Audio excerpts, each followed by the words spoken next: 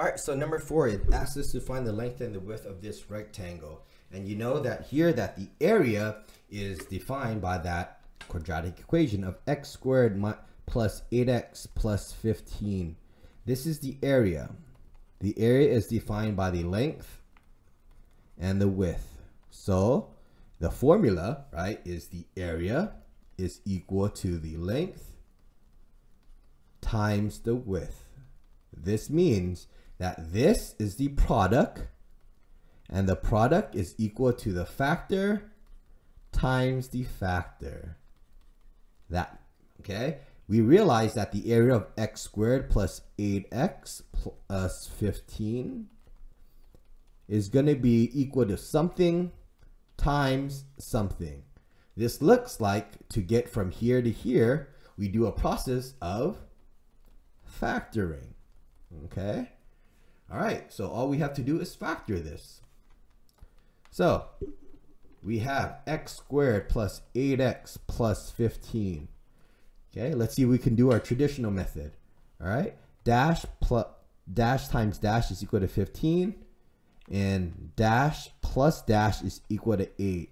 That looks like it's the number 5 and 3.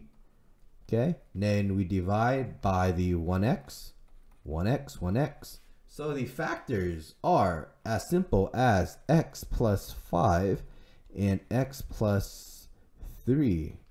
So this can be seen as the length, and this can be seen as the width. All right, there you go. So to find the length and the width, all you have to do is actually factor the area. Okay, there you go. Here's B. You can try this. It's the same process. We know that the area is x squared plus 8x minus 20. To find the width and the length, all we have to do here is factor. All right. So let's factor this. We're going to find two numbers here that multiplies to make negative 20.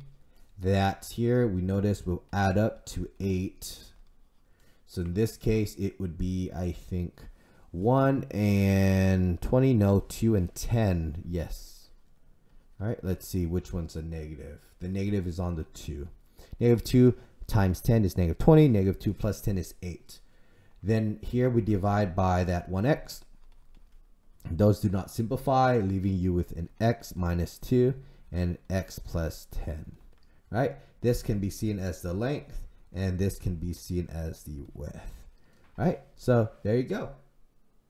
That is how you find the length and the width given the area as a quadratic.